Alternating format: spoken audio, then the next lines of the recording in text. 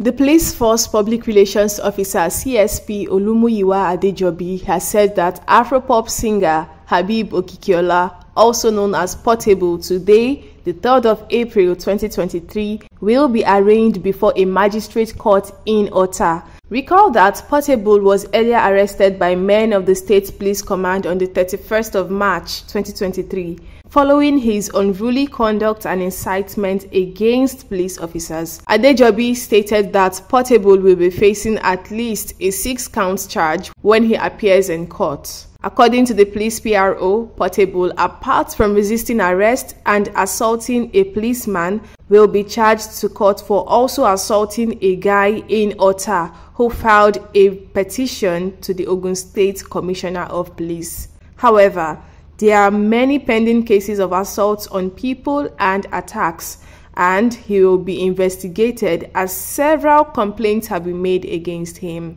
Meanwhile, Portable's unruly behavior, which did not surprise many, as the singer had been involved in several controversial issues in the past, ranging from assaulting his friend for allegedly making advances at his wife.